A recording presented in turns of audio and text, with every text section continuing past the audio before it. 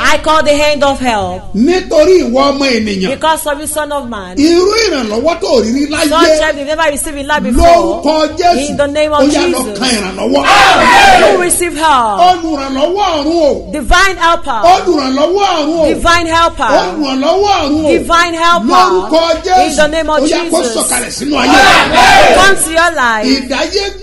Living lonely will not make one's journey to be fast. Doing things lonely will not make your journey to be fast. No wonder that things just move slowly as you don't know how to do it. Because you not receive help. I call help from the north, from north, from south, from west. Help will rise on your life. From today henceforth, you will not be lonely again. You will receive help. You are lifted. You excel. In Jesus' name, my Lord. Angeli Babasebioba. Angeli Babasebioba. Angeli Babasebioba. Angeli Babasebioba. Bí mi ò tiẹ̀ kọ́ lálé. Ó yẹ kí n kọ́ ládé. Nísùúrù ẹjọ́ ẹjẹ́ àmọ́ bí n bá ti kọ́ wàá kọ́ tẹ̀lé mi bó bá dẹ̀ ti mọ̀ ó mọ̀ nìyẹn mo fẹ́ kẹ́ ẹ gbọ́ nǹkan tí mo fẹ́ sọ nìyẹn. Áńgẹ́lì ṣe bí ọba áńgẹ́lì ṣe bí ọba mo fẹ́ ṣe bí ọba mo fẹ́ ṣe bí ọba bí mi ò tiẹ̀ bọ́ lálé ó yẹ kí n kọ́ ládé. Áńgẹ́lì ṣe bí ọba èmi náà fẹ́ ṣe bí ọba bí mi ò tiẹ̀ bọ́ lálé ó yẹ kí n kọ́ ládé. Bó bá réyàn kan lórí ìjókòó ó máa ṣe bí ọba lójú ẹ̀ lọ́dún. Pariwo pé áńgẹ́lì ṣe bí ọba.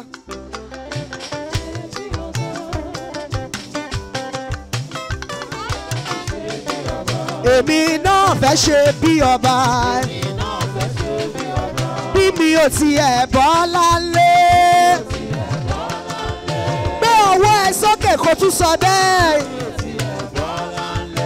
Ẹ̀yin ọmọ ìyá ẹlẹ́kọ̀ọ́. Ẹ̀yin ọmọ bàbá fọ́gá. Ẹ̀yin ọmọ ìyá olódì. Ó yẹ kí n kọ́ ládé. Agogo lọ́jọ́ pẹ̀riwo áńgẹ́lì ṣe bí ọba dà. Áńgẹ́lì ṣe bí ọba sẹ́. Èmi náà fẹ́ ṣe bí ọba. Pariwo èmi náà fẹ́ ṣe bí ọba. Bí mi ò tilẹ̀ bọ́ lálé. Tí ọwọ́ yẹn sókè kó o sọ̀rọ̀ náà. Bí mi ò tiẹ̀ bówó lé. Ó mà yẹ kí n kọ́ ládé. Pariwo ó yẹ kí n kọ́ ládé o. Fò sókè áńgẹ́lì ṣe bí ọba yé. Áńgẹ́lì ṣe bí ọba sẹ́. Áńgẹ́lì ṣe bí ọba. Áńgẹ́lì ṣe bí ọba. Bí mi ò tilẹ̀ bọ́ lálé. Ṣé wọn náà bọ́ lálé? Ó mà yẹ kí n kọ́ ládé. Ìbànújẹ́ ni pé bàbá rẹ̀ kọ̀ pé ìwọ tún bẹ̀rẹ̀ sí ń kọ́. Pariwo sétí èèyàn kan pé mo fẹ́ ṣe bí ọba o.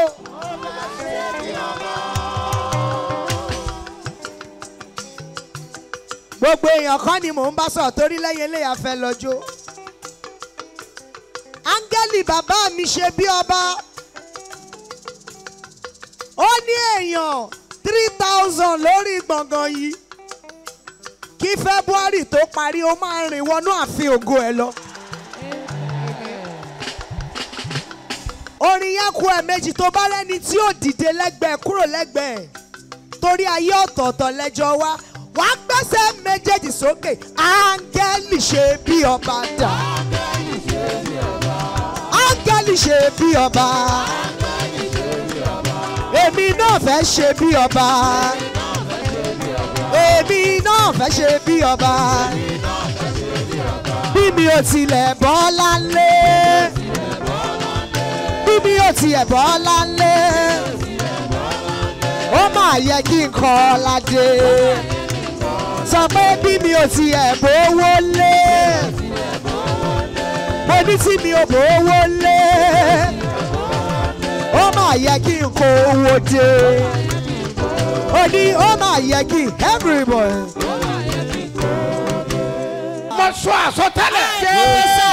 Ìrì ọ̀rọ̀ ó máa sọ lórí ayé ẹ̀. Ìrì òwúrọ̀ o kó máa ṣẹ lórí ayé mi. Ìrì òwúrọ̀ o. Ọ̀fọ̀dọ̀ bá jáde lọ, àwọn ẹni ìbùkún ló máa bá pàdé.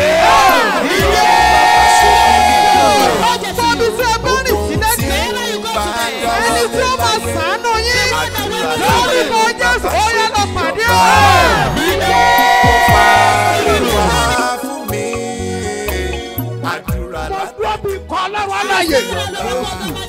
Mo sọ àsọtẹ́lẹ̀. Ìrì ọ̀rọ̀ ó máa sọ lórí ayé ẹ̀. Lórí ayé mi ó ṣẹ̀lẹ̀ òwúrọ̀. Lórúkọ Jésù, ìbomi láti òkè ọ̀run. Lórúkọ Jésù, ó yẹ kó rọ̀ sórí ìfẹ́ rẹ̀. Kó máa ṣẹ lórí ayé mi. Ọlọ́run ìrì òwúrọ̀ kó máa ṣẹ lórí ilé mi. Bí ọkàn tó sùn, àkókò àdúrà àárọ̀ tó. Bọ́lárùn rẹ̀ sọ̀rọ̀ lónìí o ọmọ. Kí Jésù kó lè fòyìn sáyé rẹ̀. Jí ọkàn tó sùn. Àkókò àdúrà àárọ̀ tó. Bọ́lárùn rẹ̀ sọ̀rọ̀ lónìí o ọmọ. Kí Jésù kó lè fòyìn sáyé rẹ̀. Bàbá mo ń fọwọ́ rẹ̀ sọ̀yà. Ọlọ́run ṣe bí ọba. Mo ń fọwọ́ rẹ̀ sọ̀yà. Mo fọwọ́ Ọlọ́run sọ̀yà. Nínú oṣù mo wà yìí. Mo fọwọ́ Ọlọ́run sọ̀yà. Mi ò ní wá kìsà kẹ́yìn aṣọ. Bàbá o. Bàbá mo ń fọwọ́ rẹ̀ sọ̀yà. Ọlọ́run ṣe bí ọba. Mo ń fọwọ́ rẹ̀ sọ̀yà. Mi ò ní jẹ́ kóró nínú oṣù mo wà yìí. Mo fọwọ́ Ọlọ́run sọ̀yà. Mi ò ní wá kìsà kẹ́yìn aṣọ. Gbogbo etí torí mi gbọ́. Every head that can hear me. Kí àlàáfíà Ọlọ́run Olódùmarè. That the peace of the Almighty God. Kó ṣe àwárí rẹ. Locate you. Mo sọ̀rọ̀ bí wòlíì. I speak as prophet. Ọwọ́ Ọlọ́run. End of God. Tó kún fún ìrànlọ́wọ́. That's full of help. Ilé rẹ ló máa bọ́ sí. What's your home? Aláàánú. Helper. Tí ewu ojú kó tó sàánú That will not ènìyàn. look at one before he Òun helps ló you. máa bá pàdé. Wisdom. Ìyanu. Miracle. Téèyàn rí. That one will see. Téèyàn ń kí hallelujah. That will make you to shout. Táwọn èèyàn mọ̀ béèrè. That will make people to Pé ask. kí ló ṣẹlẹ̀? What happened? Wọ́n ní Ọlọ́run ṣe You lóore say ni. God has done it good. Lórúkọ Olúwa. In the name of Ó the máa Lord. ṣẹlẹ̀ nú ayé ẹ̀. What's happened in your Mo life? wí lórúkọ Olúwa. I pronounce in the Àti name of kọ́ the Lord. pé It is written. ìró ayọ̀ Good news làwọn máa gbọ́ shall found ní àgọ́ àwọn in the olódodo. habitation of the righteous. Lórúkọ In the Jésù name of ìró Jesus. ayọ̀ Good ó máa news ṣẹlẹ̀ nú ayé ẹ̀. There's a place in your Gbogbo life. ọwọ́ òdì. Every contrary Ọwọ́ tí hand. máa ń bá èèyàn jagun. Contrary and direct Ó with ní one. pàdé ẹ̀ lórúkọ Jésù. Never see them in the name Àánú of kó Jesus. ṣàwárí ayé ẹ̀. Mercy will locate Wà á dẹ̀ you. ṣe bí ọba. reign as Jésù king. Olúwa wa. In Jesus' mighty name, our Lord. Orúkọ mi ò yí Man, padà. they never change. Apostoli He's the yìí apostle. Dr. S.M.O. Mustapha J.P. Babasebioba láti ìjọ Seed of Christ Golden Church Land of Reality tólùjọ á wà ní Gbáremọ́ Ìdíòbí Airport area ní ìlú Ìbàdàn. ẹ̀yin ọmọ Ọlọ́run o. Jésù ẹni tó ń ṣiṣẹ́ agbára. látọwọ́ apọ́sítù SMO Mustapha JP Babasebioba. ó fẹ́ ṣiṣẹ́ ìyanu, ìtúsílẹ̀, ìgbéga, ọ̀nà àbáyọ lọ́sẹ̀ eléyìí o. ìwọ náà wà nírìírí iṣẹ́ agbára ẹ̀ lọ́jọ́ Sunday. nínú ìsìn ológo. láago 8 òwúrọ̀ sí 11 àbọ̀. wá wo bí Ọlọ́run ṣe ń tú àwọn èèyàn rẹ̀ lẹ̀. ọjọ́ Wednesday ní ìpàdé ẹ̀tọ́ abájẹ̀mú yẹn. agbára láti ṣe bí ọba. aago 9 òwúrọ̀ sí 12 ni. ọ̀pọ̀ àwọn èèyàn tí ìrètí ti pín fún ní àṣẹ ti balẹ̀ o. wọ́n ti ń dáre rẹ̀ ṣe ní gbogbo ọ̀nà. má jẹ́ kí iṣẹ́ àmì àti ìyanu tọ̀sẹ̀ yóò fowó náà rú. darapọ̀ mọ́ àwọn ọmọ Ọlọ́run nínú ìjọ Seed of Christ Golden Church International. láti ọ̀rẹ́ méjì express tàbí airport road. ẹ sọ fún ọlọ́kadà pé ọjà Orísun bá rẹ̀ lọ níbi òbí. ẹ sọ̀kalẹ̀ ní ṣẹ́bí ọba bus stop. àṣẹ àtàgbàdà tó máa mú ọjà bí ọba. ó máa bàlẹ́ ọ lórúkọ Jésù. mo jáde tọ̀ wá lórúkọ Olúwa. I come out to you in the name of the Lord. Ọlọ́run àwọn ọmọ ogun. Lord of hosts. Ọlọ́run Ísírẹ́lì. Lord of Israel. Gbogbo ẹni bá rí mi gbọ́. Whosoever can hear me. Ní gbogbo àgbáyé. In all the whole world. Ọwọ́ Ọlọ́run. The hand of God. Àti agbára rẹ̀. And his power. Àánú. Mercy. Tí kò ní pẹ̀kun. Unlimited one. Àánú tí ò ṣe é dá dúró. Unstoppable mercy. Ojú rẹ̀ tí ò ṣe é dá dúró. Unstoppable favor. Lórúkọ Jésù. In the name of Ọ̀run Jesus. ṣílẹ̀kùn ẹ̀ fún ọ. Heaven will open the door for you. Ayé ẹ̀ máa dìde. Ẹ máa dìde. Ẹ máa dìde. Ní ìmọ̀bítà dá ẹ dúró sí. Lùgàbá yà gàbà kọ́ ọmọ yóò. Rábì náà yàtà. Mo pálásẹ̀. Olúwa ti bẹ. Tẹ́mi ẹ̀ wà. Níwájú Olúwa. Ẹni tí èmi dúró. Ayé ẹ̀ máa dìde. Wà á dẹ̀ ṣe bí ọba. Jésù Olúwa wá. Lórúkọ Jésù. Wà á rí àánú gbà. Ẹ jẹ́ ká wà àkọ́sórí wa. Ìyẹn ẹsẹ̀ wúrà wa. That's a good invest. Nínú Pétérù The book kẹ́nẹ́ of 1 Peter. orí karùn-ún Chapter 5. ẹsẹ̀ keje. Verse 7. Pétérù kẹ́nẹ́ 1 Peter. orí karùn-ún Chapter 5. ẹsẹ̀ keje. Says thus. Ẹ wí tẹ̀lé mi. Say after me. Ẹ máa kó gbogbo àníyàn yín lé. Ẹ máa kó gbogbo àníyàn yín lé. Cast all your cares upon Nítorí tí him. ó ń ṣe ìtọ́jú yín. Nítorí tí ó ṣe ìtọ́jú. For he cares for you. Nígbà kejì. Second time. Ẹ máa kó gbogbo àníyàn yín lé. Ẹ máa kó gbogbo àníyàn yín lé. Casting all your cares upon Nítorí him. tí ó ń ṣe ìtọ́jú yín. Nítorí tí ó ṣe ìtọ́jú. For he cares for you. Nígbà kẹta The third time. ẹja kà ní Let's read it àkàpọ̀. together. 1 to go. Ẹ máa kó Casting all your gbogbo cares àníyàn yín upon lé.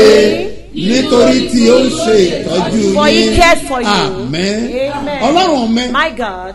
Àwọn ènìyàn wọ̀nyí. All those people. Wọ́n ti ṣe ìtọ́jú ìránṣẹ́ yín. They've taken care of your servants. Ẹni nígbà tó bá di ọjọ́ yẹn. You said that day. Tẹ́ ẹ bá dá wọn lóhùn. When you answer them. Ẹ ó sọ fún wọn pé. You will tell them ìgbà that. tẹ́bí ń pa ìránṣẹ́ yín. When your servants feel hungry. Wípé ẹ ràn wọ́n lọ́wọ́. That Ẹ you fún help wọn them, lóúnjẹ. you feed them. Àwọn náà wá dáhùn pé. That's who we answer. Gbọ́ là wá ṣe èyí. When did we do this? Ẹ sì wí pé. And you said. Nítorí pé ẹ ṣe fún àwọn ìránṣẹ́ mi. Because you do it for my Ẹ ti servants. ṣe é You fún have mi been náà. done it for me. Nítorí náà. Because of nítorí this. tí àwọn èèyàn wọ̀nyí. Because all those people. Wọ́n ṣe é They've fún done it ìránṣẹ́ for your yín. servants. Ẹ̀yin lẹ́mọ̀gbà tẹ́ ẹ pè You are mí. the one when you know the time Àwọn you ò call mọ me. ìgbà náà. They don't know the time. Àmọ́ But wọ́n ṣùgbàbò mí. they help me. Wọ́n gbàdúrà fún mi. They prayed for me. Wọ́n fowó kẹ́ mi. They nurture me with Wọ́n ràn mí money. lọ́wọ́. They assist me. Wọ́n dìde. They rise. Wọ́n pọ́n mi lé. They honor me. Àtọ́ba. Both kings, Àtọ̀nàrẹ́bù. honorable. Gbogbo wọn dìde. All of them Wọ́n stood pọ́n by mi lé. me. They stood by Ẹni tó me. lọ́wọ́ fún mi. The one that have money Ẹni gave tí to ò me. lówó The one that dìde. doesn't have Wọ́n stood with gbàdúrà fún mi. me. They prayed for Wọ́n yí mi me. ká. They surround me. Ènìyàn lásán mi. People are my Ha! guides. Mo gbàdúrà. I pray. Ọlọ́run mi á tọ́jú rẹ̀. My God will take care of you. Ìyáálé bàlẹ́ In the náyé name kàdá of Jesus, àbírí in the name náyàwó of dá. Jesus. Lórúkọ In the Jésù. name of Ọlọ́run mi á tọ́jú rẹ̀.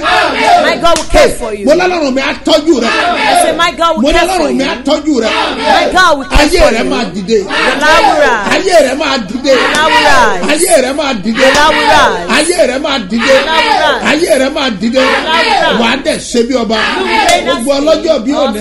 Oníwádé àdìfásù. Ọlọ́run mi. My God. Ẹ fojú wọlẹ̀. Look there. Ẹ fàánú bẹ̀ wọ́n wò. Ẹ kọ́ àwọn náà lé. Ìyàwó rẹ̀ á dìde. Your wife will rise. Lórúkọ In the name of Jésù. Mo ní Jesus. orúkọ rẹ̀ á fara hàn. Your name will Ilé rẹ̀ ò ní appear. dàrú. Your home will not Ẹ ó dẹ̀ ṣe scatter. bí ọba. You reign as Happy king. birthday. Ẹ kú ayọ̀ ọjọ́ And ìbí. happy wedding Ẹ sì anniversary. tún kú ayọ̀ ìgbéyàwó. Lórúkọ In the Jésù. name of Ó máa Jesus. rí àánú gbà. You will obtain mercy and reign as king. In Jesus' mighty name, our Lord. I don't know where I'm supposed to start. Because I appreciate God, I praise Him and glorify Him. I don't know the next thing to do. What will I give to the Lord? If not praises, the one that done a great thing for us. Also, how will I appreciate all the people? Where do we start from? Let me just say, all the people, all the children of God, thank you in the name of Jesus. Mercy of God and His favor be with you. In the name of Jesus. I can't do without appreciating Baba Arole Odua, Oba Adeyeye, Enitan, Ogunwusi, CFR, Ojajatu, Oni of Ife. We pay you an homage because He's honored. You're the king. Pay you an homage. He's honored. I appreciate you. All the kings, even if I can't mention all names, but the kings, part of the people that come, I'll quickly mention them, their city, in the name of Jesus. God will honor you. I appreciate the king, Ikere of Shaki, King Olu of Igbora, King Alajawa of Ajawa, Oba Salu of Eduabon, Oba Onigbaye of Igbaye, Oba Eburu of Iba, Ilu of Ilogbo, Oba Olu of Ilogbo, Oba Olu of Songbe, Ediban of Edumasi, Oba Olomo of Omo Ijesa, Oba Olomo of Omo Ijesa, Oba Doko of Idoko, Oba Oniwoye of Iwoye, Oba Olulamokun of Yakoyo, Oba Olulamukun of Yakoyo, Oba Ashipa of Isoya, Oba Olejesi of Ejesi, Owaraja of Owaraja, Olurigirigi of Bagido Isolu, Let's stop it now because we had a lot of kings. I pray in the name of Jesus. You will live long. You will reign in your tenure. The authority will live long for you. Lord God Jesus. Also, I appreciate all the honorables that came. I can't do without appreciating Mama Loja in general. Dr. Folashade Ojo. I also appreciate Princess Dr. Tony Kolade of Odua. We can't do without appreciating them. We can't do without appreciating Engineer Dr. Salisi. We must mention all the people we're supposed to mention. Chairman of Ilaji Resources, special guest of honor. I appreciate you all in the name of Jesus. I pray God will never abandon you. God will never leave you. In the name of Jesus, you progress. In the name of Jesus, you proceed. Honorable Leke, we must appreciate him too. In the name of the Lord, I pray God will never leave you. In the name of Jesus. I must greet my friends, Oloye, our Chief Olatunde Dare, David. I must appreciate him here. All this, we must do it. A lot of people who could not mention honorables, commissioners. I lift up my hands. I pray for you. You will never fall. You've been on top in the name of Jesus. You've always been on top. All of you that were there, in the name of Jesus. The hand of God and His mercy will elevate you. All of you that support us, all Sebioba members, members of Sebioba from Sebioba in Nigeria, both from abroad, the people that could not come, the people that send money to us, the people that bought cows, Seed of Christ Golden Church, gbogbo ẹ̀ka wájọ wa you. May the Lord bless you. Increase you abundantly in the name of Jesus. All the pastors of the deacon and deaconess, all the evangelists, all the pastors, I appreciate you in God. I promote you, and you will never fall. In the name of the Lord, mercy will lift you up, mercy will elevate you, mercy will lift you up, mercy will lift you up. I appreciate Apostle Babalola David. He did wonders. He did wonders. In the name of Jesus. In the name of Jesus.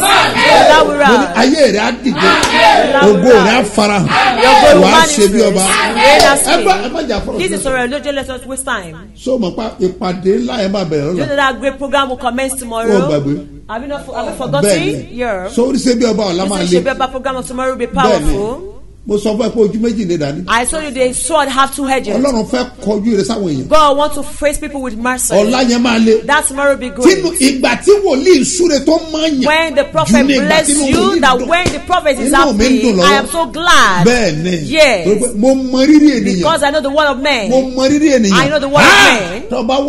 If you were there yesterday, this is the birthday also continue and the apostolic week to be powerful. Do you know the thing? Birthright. The birthright. There is a crown in your family. It's not two. And we can't have two kings in the palace. It's only one crown in your family. And the one that got it, who will get it? Who will get it? It's only the people that can pray. All the fervent people, the people that did not relent, the people that are faithful to God, the people that use power. He's only one crown. He's only a crown. Ammon was the firstborn of David. He was the one that's supposed to be crowned. But he failed. How did he miss it? It's his younger brother Absalom that killed him when he had his conventions of women. And he passed through Ammon. When he got Absalom supposed to get it because of his covetousness. The good that is not the high time for him to get, he wants to take it with force. He hanged it on the tree. He hanged it on the tree of Oak. That's what he hanged his life. What happened? Adonijah supposed to get it before David's lifetime. Adonijah was the sword in his job and his priest. They were the one that made it to swear. So you are eating cockroach. You don't say how they said they have the backbone of the prophet. They took it from me. The kingdom of God survived violence, and those are violent. They took it with force. Listen to this. The better of your family, the Lord wants to restore it to you. This great program will be powerful. God generous that we want from me, that we will pray. It will be powerful. Lift up your hands in the name of Jesus. I decree in the name of the Lord, the Lord will rise. I mentioned it the other time. I said, I'll keep me back. I said, I'll be present. Yes. On Thursday, Baba will be there. Listen to me, sir. From tomorrow, it will be great. You know what they call the apostolic meeting? All the expectant mothers, you that want to rise, mommy, whosoever that gives birth to glorious children, wherever you may be, don't joke with yourself. You see the power. I have three good that I'll mention two. Hall who share it. Everybody knows that. You must not miss the oil of the one of the prophets. I will share perfume.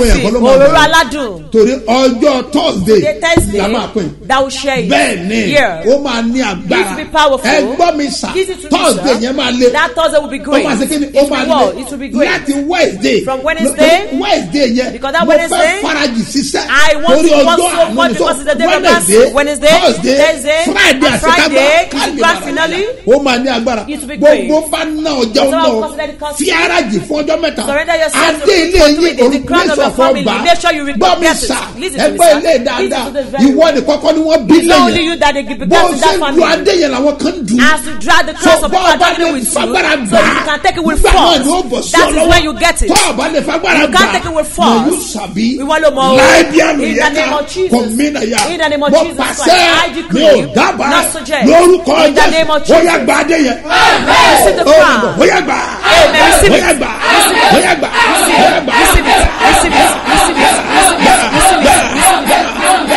ó yá gbà. Receive it. I had a testimony. Look for when the king came to testify. The woman said, somebody testified. After that, the testimony she shared, he heard the testimony. He prayed for the testimony. What happened?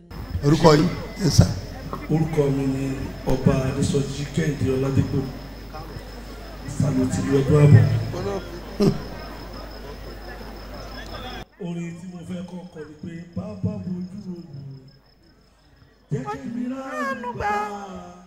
Káwọn ogun ọ̀run sọ̀kalẹ̀ wá bàbá kí wọ́n wá ṣe mí lógo. Tó bá lè pẹ́ kó tó ṣe yanu, ayé abèrè pọ́lọ́run mi dán. Wọ́n lẹ́ni dáadáa sọ fẹ́ nìyàn, ṣébí lọ́rùn rẹ̀ là ń wò. Lọ́lẹ̀ ni kò wá dá mi lọ́rẹ̀, ọ̀la mọ̀ lè pẹ́ ju bàbá rere. Mo mọ̀ wípé bẹ́ẹ̀ kú padà lẹ́kan, ayọ̀ ń bọ̀ lówùrọ̀. Bó ti wù kó mú pẹ̀lú tó, sọ́mọ dúdú yóò mọ̀ wá o. Láìpẹ́ láì jiyàn láì sí iyèméjì, nínú oṣù tí mo wà yìí ó dá mi lójú, Jésù yóò ṣe ìyanu, bàbá mi yóò ṣe ìyanu. Ọ̀nà tí yóò palẹ̀ mi kò mọ̀, bàbá yóò ṣe ìyanu. Yes. Thank you, sir. Orin tí mo kọ yẹn tí èèyàn bá lè tu mọ́ rẹ̀ fún rẹ̀ dáadáa yóò rí i pé ẹ̀rí ń bẹ nínú ẹ̀ májẹ̀mú ń bẹ nínú ẹ̀. Babasebioba ni spiritual father mi. Hallelujah. Bóyá gbogbo ẹ̀yọ́ ọmọ ìjọ ẹ̀ gbọ́ dáadáa Babasebioba ni spiritual father mi. Hallelujah. Okay, ẹlẹ́kìn sọ́lẹ̀ kẹta kẹ gbọ́. SMO Mustapha ni spiritual father mi. Hallelujah. Hallelujah, somebody. Glory to God.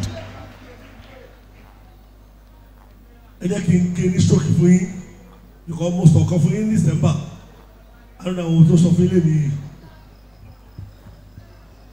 Ní 2022 ó ní mo fún mi ní American visa.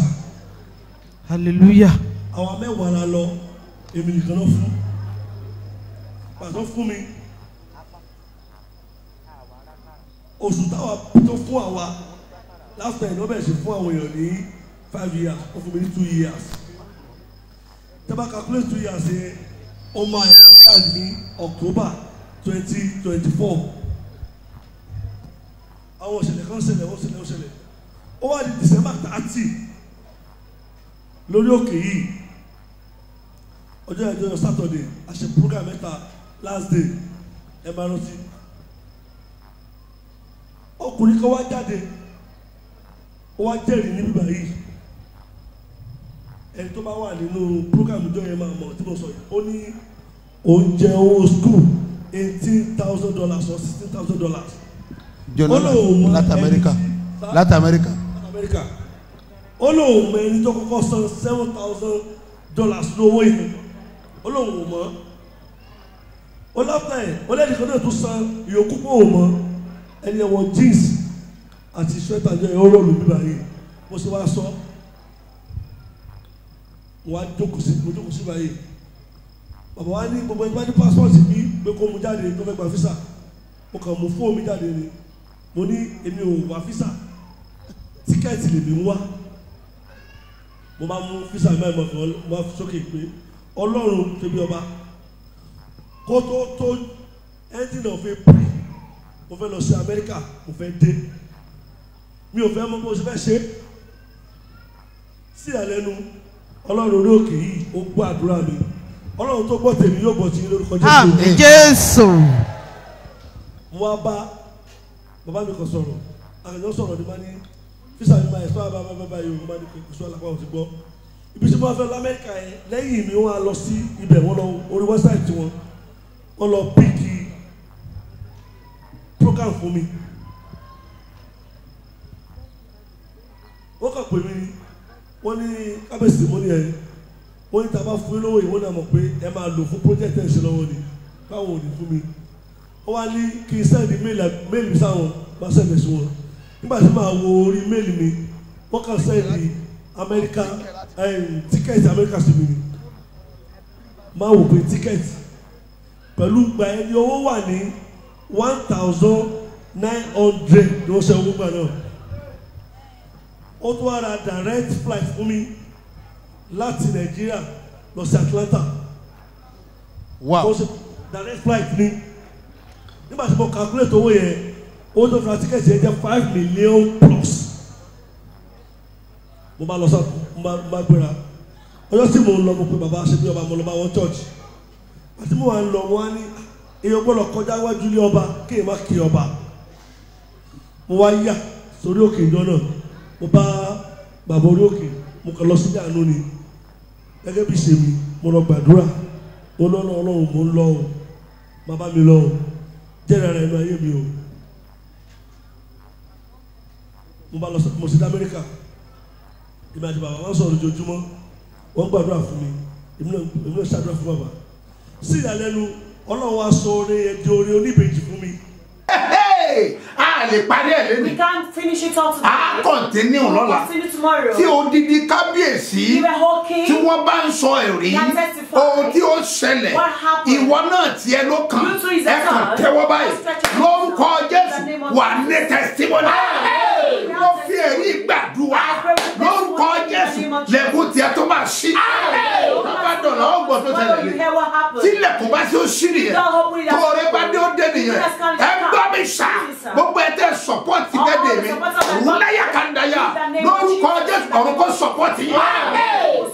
wọ́n gbé eléyìí gbogbo ẹ tẹ ti tẹ fẹ́ ṣe léde ẹ tẹ̀wọ́ ẹ síwájú ẹ̀yin tẹ ti ṣe tẹ́lẹ̀ ẹ tẹ̀wọ́ síwájú ẹ̀yin tẹ fẹ́ ṣe tó lọ́mọ tó fẹ́ bí ẹ̀yin tẹ fẹ́ ṣe tó àkọ́bí ẹ̀yin tẹ fẹ́ ṣe tó lọ́lùkọ́ ọmọ tẹ bí pé ògo rẹ̀ náà gbọ́dọ̀ jáde ẹ tẹ̀wọ́ yín sá tọ́ba jẹ́ pé ntẹ́ni kí ìyá mi àtàbá mi ó ṣe làwọn náà gbìyànjú gbàdúrà yẹn gbà náà tí wọ́n rojú owó tó ń ná wọn táwọn náà fi à ń jẹ wọn ọmọ títí dèní ẹ nà kó ànàbà wọ́n gbàdúrà bí wọ́n ṣe ń gbé ìgbésẹ̀ yìí ìwọ náà jẹ wọn mọ́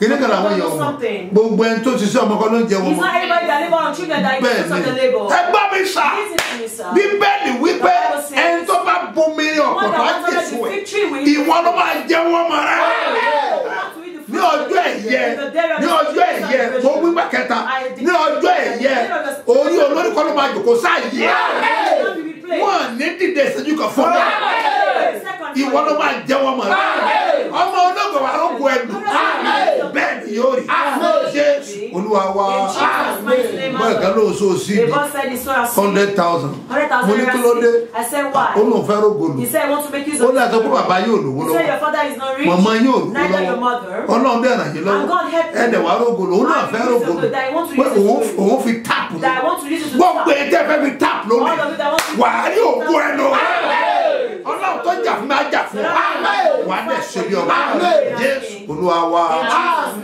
tọ́lú bá fi sí ọlọ́kàn láti ṣe okó fún iṣẹ́ ìránṣẹ́ kọ nọ́mbà ìṣẹ̀lẹ̀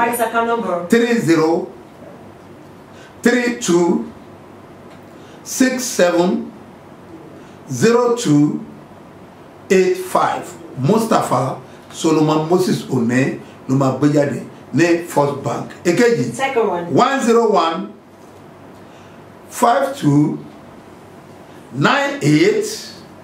1015298 Seed of Christ Golden Church ló máa gbé jáde ní Zenith Bank lórúkọ Jésù ayé rẹ̀ á dìde ẹ bá mi náwó sókè ẹ pariwo jẹ́ rógolo jẹ́ rógo ọmọ mi lójú mi jókòó ọmọ mi ó jáde jọmọ mi ó rógolo 1 2 ó yá dúró. Orúkọ Jésù orúkọ Jésù orúkọ Jésù ẹ̀mí mímọ́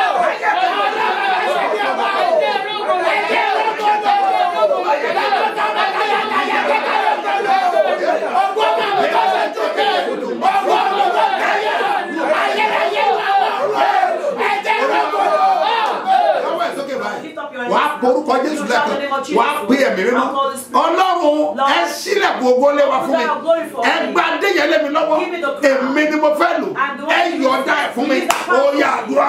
Orúkọ Jésù, orúkọ Jésù, orúkọ Jésù, ẹ̀mí mímọ́.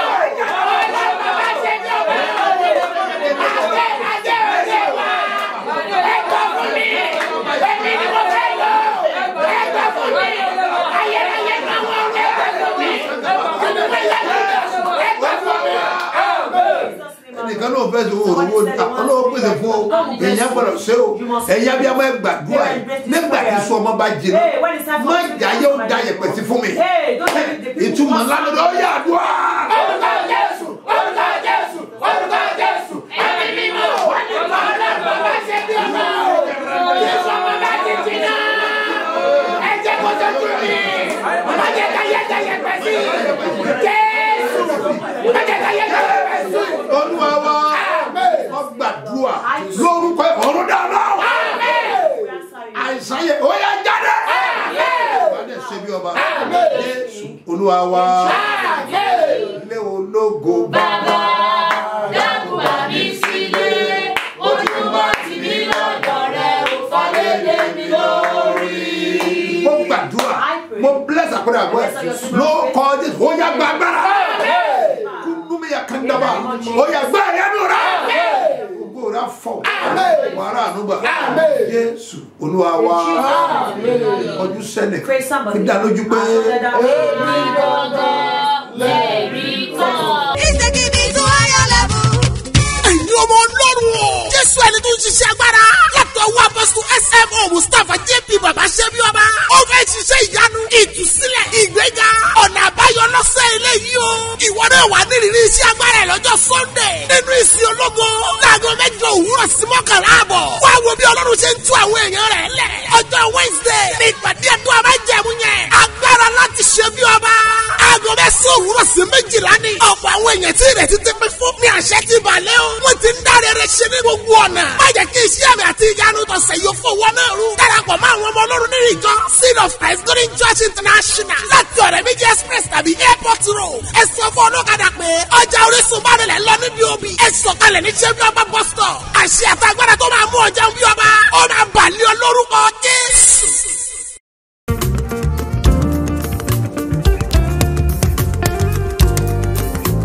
ibi tí wọ́n rọ̀ wọ́n ti parí iṣẹ́ rẹ sí. ní òní agbára Ísírẹ́lì kò gbé ọ jáde kúrò. Jésù.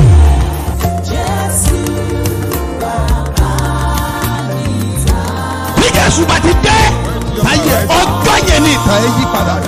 ní òní wà gbàlejò Jésù. Jésù.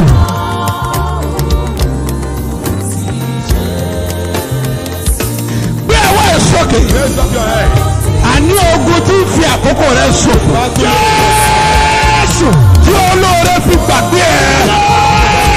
ogun yẹn ṣọ́. Jésù.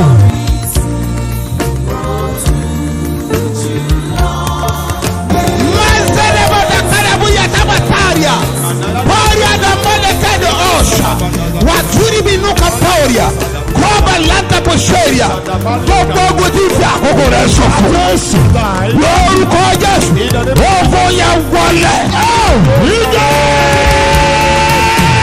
Jésù. ogun tó jà bàbá ẹ Jésù. ogun tó jà ìyá ẹ Jésù. wọ́n lè fà àkókò wọn ṣòfò Jésù. wọ́n lè tún fara hàn ní ayé rẹ Jésù. èmi dúró bí wòlíì Ọlọ́run àlàyé. mo sọ̀rọ̀ bí ọ̀kan náà àwọn àpòstélì tí a fi iṣẹ́ ìran lórúkọ Jésù. mo pa á ní àṣẹ ogun yẹn kó bílẹ̀ dànù. Jésù.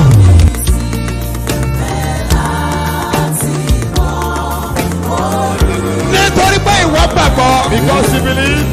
mo pa á ní àṣẹ. I decree. ogun tí ń jà lé bàbá rẹ. ogun tí ń jà lé màmá rẹ. ogun tí ń jogún níbẹ̀ yẹn. ẹ pinna dànù.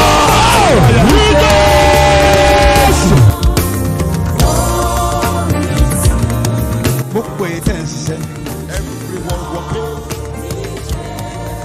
ẹ get ready pásítọ̀ fẹ́ jáde.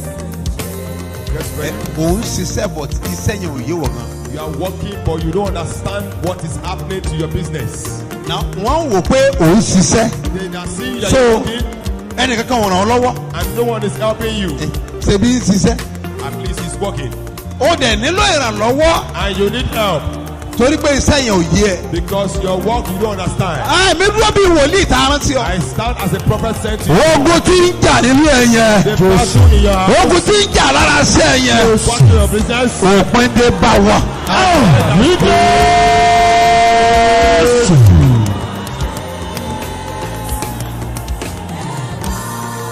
Paeli gasanda. Teli indaga. Okoroko bali indanu. Wetala vadukin. Solia lautambe e. Brapa ha. Ogun alágbèdá lórí iṣẹ́. The battle of darkness in your life. Ó yá para.